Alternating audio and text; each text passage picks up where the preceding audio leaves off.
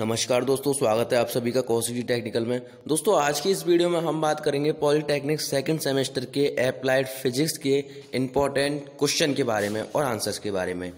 ये वीडियोस मेरे चैनल पर बहुत अपलोडेड है सेकंड सेमेस्टर की, बट आप लोगों की कमेंट आई थी कि सर जैसे आपने फोर्थ सेमेस्टर का कैट की क्लास डेली चलाई है, ऐसे हमारे सेकंड सेमेस्टर फिजिक्स की चला दो।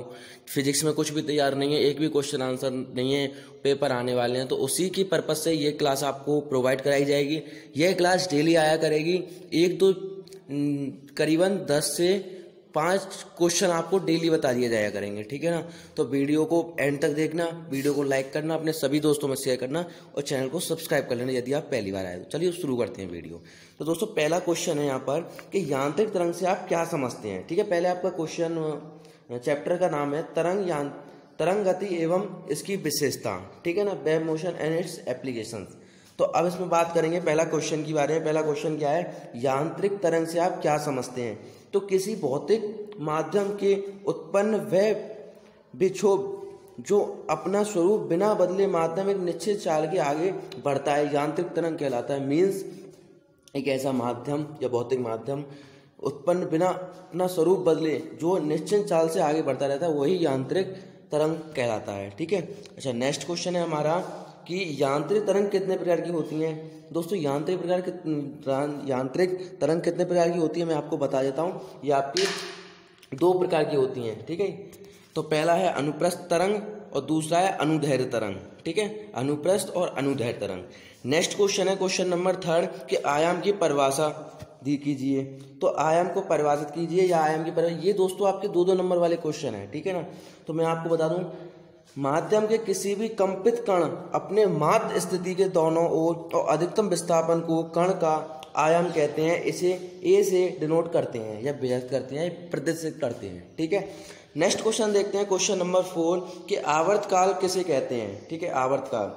तो माध्यम में कोई भी कण एक कंपन पूरा करने में जितना समय लेता है उस कण का आवर्तकाल कहलाता है। इसे टी से डिनोट करते हैं, आवर्तकाल को टी से, कैपिटल टी से, ठीक है, प्रदर्शित करते हैं, डिनोट करते हैं, व्यक्त करते हैं, सब एक ही बात है, ठीक है। अच्छा, नेक्स्ट क्वेश्चन देखते हैं क्वेश्चन नंबर 5। तो क्वेश्चन नंबर 5 क्या है, आवृत्ति की परिभाषा की लिखिए। आवृत्ति क्या होती है। तो माध्यम में कोई कंपित कण 1 सेकंड में जितने कंपन करता है वह उस आवृत्ति कहलाती है। मतलब माध्यम में कोई भी कंपित कण 1 सेकंड में जितने भी कंपन करता है वही उसकी आवृत्ति कहलाती है, ठीक है। दोस्तों ये छोटे छोटे क्वेश्चन है, 2-2 नंबर में आएंगे, लेकिन इनको डिस्टर्ब मत कर देना। मतलब किसी को आप आवर्तकाल कर दो, किसी को आवृत्ति कर दो, ठीक है ना। अच्छा, इसे एन से नोट करते हैं, ठीक है, एन से। अच्छा, नेक्स्ट क्वेश्चन है हमारा क्वेश्चन नंबर 6 कि आवृत्ति तथा आवर्तकाल में संबंध क्या है। तो आवृत्ति और आवर्तकाल में संबंध क्या है। आवृत्ति बराबर 1 आवर्तकाल, आवृत्ति बराबर 1 आवर्तकाल और आवर्त अर्थात एन बराबर 1/t, ठीक है ना, टी, ये टी है, ये टी है, ठीक है। अच्छा, नेक्स्ट जो है कालांतर से क्या समझते हैं। तो जो कालांतर है उसको क्या समझते हैं मैं आपको बता दूं, 2 कलाओं को अंतर को कालांतर कहते हैं। दोस्तों कुछ तो इनकी नाम से ही आपको व्यक्त हो जाता होगा क्या है मतलब। तो कालांतर से आप क्या समझते हैं, तो 2 कलाओं के अंतर को कालांतर कहते हैं। कला को प्राय कोण आवर्तकाल टी के पदों में लिखा जाता है। जिन कणों की कलाओं के ओ या 2 पाई का अंतर होता है, यह सामान्य कला तथा जिसमें पाई और 3 पाई का अंतर होता है वे विपरीत कला में होते हैं, ठीक है ना। ये जो पाई और 3 पाई का अंतर होता है वो विपरीत कला में होते हैं, और ये जो कला है 0 से 2 पाई, ये अंतर होता है। अच्छा, नेक्स्ट है क्वेश्चन हमारा कि तरंग दैर्घ्य को परिभाषित कीजिए, ठीक है दोस्तों। ये दोस्तों 2 नंबर में आ सकता है, ये इंपॉर्टेंट है, इसको इंपॉर्टेंट डाल देना, ठीक है, इंपॉर्टेंट। अच्छा, मैं आपको बता दूं कि माध्यम में किसी भी कण में एक दूसरे कंपन के समय अर्थात आवर्तकाल टी में तरंग द्वारा तय की गई दूरी तरंग दैर्घ्य कहलाती है।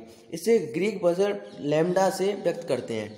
इसको जो है मैं बता दूं आपको, लैम्डा जो आपने पढ़ा होगा, लैम्डे से व्यक्त करते हैं, ठीक है, तरंग दैर्घ्य। अच्छा, नेक्स्ट क्वेश्चन है हमारा तरंग की चाल को स्पष्ट कीजिए। तो तरंग की चाल को स्पष्ट कीजिए। 1 सेकंड में कोई भी तरंग जितनी दूरी तय करती है वह उसकी चाल कहलाती है। इसे बी से डिनोट करते हैं, क्या स्मॉल बी से डिनोट करते हैं, ठीक है, प्रदर्शित करते हैं। अच्छा, नेक्स्ट क्वेश्चन है हमारा क्वेश्चन नंबर 10 कि तरंग की चाल आवृत्ति तथा तरंग दैर्घ्य में संबंध लिखिए।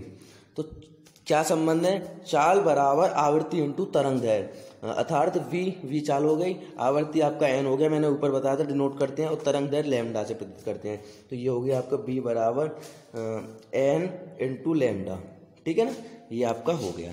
अच्छा, नेक्स्ट जो वीडियो आएगी उसमें मैं आपको लॉन्ग क्वेश्चन आंसर प्रोवाइड कराऊंगा सेकंड सेमेस्टर के, ठीक है ना। डेली आती रहेंगी आपकी कमेंट, और जो भी कमेंट हो मेरे को बता देना, जो भी क्वेरी हो मेरे को बता देना। व्हाट्सअप से जुड़ना चाहते हो, व्हाट्सअप ग्रुप की लिंक डिस्क्रिप्शन में, वहाँ से आप जुड़ सकते हो। फेसबुक पे पेज लाइक कर दो, वहाँ से हम आपको थोड़ी बहुत नॉलेज प्रोवाइड कराते रहते हैं। मिलते हैं नेक्स्ट वीडियो में बहुत जल्द। धन्यवाद, बाय बाय।